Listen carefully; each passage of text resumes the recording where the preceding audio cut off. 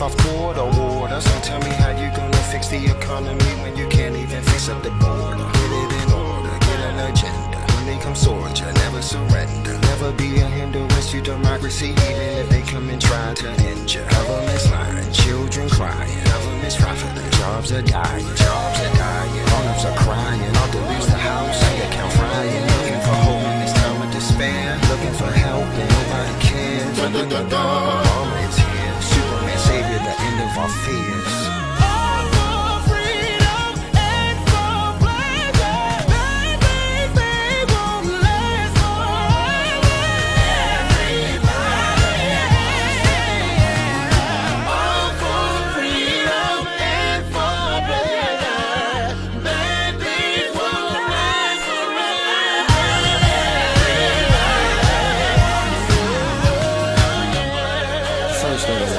Apologize for anybody that felt offended by the Obama Superman comment, But you gotta understand that, you know, we've come a long way as a people, we've come a long way as a group, and we're here together.